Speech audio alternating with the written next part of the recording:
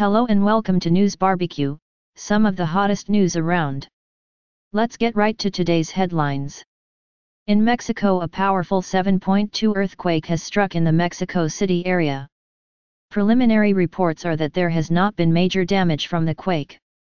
The quake, along with many other seismic events, has stoked fears of the Big One, a devastating earthquake somewhere along the Ring of Fire, which is a volatile Pacific Ocean area, known for instability.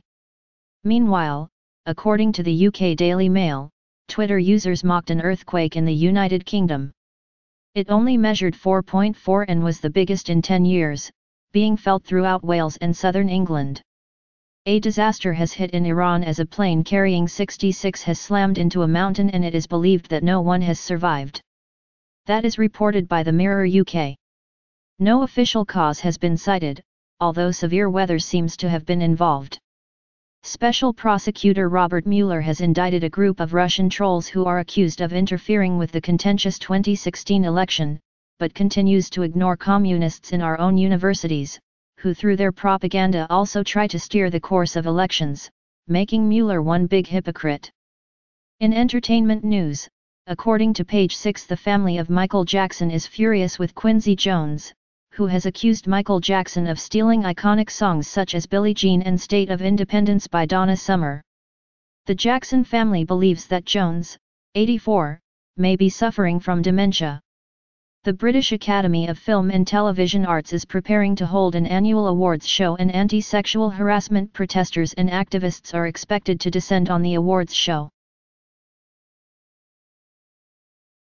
In weather news, Winter Storm Oliver is expected to cause havoc along the northern Rocky Mountain and Cascade Ranges, west, and the Midwest, while in the northeast, warmer air has worked its way in with the spring-like pattern. According to the Weather Channel, the snow, while substantial, will not be enough to replenish western snow reserves in the Sierra Mountains. Now our Olympics report. The Olympics are not going well for the United States, which is currently in 5th place.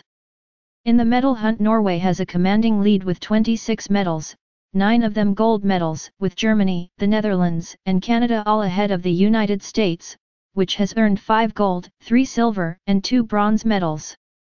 The Russian hockey team shut out Team USA 4-0 in their game.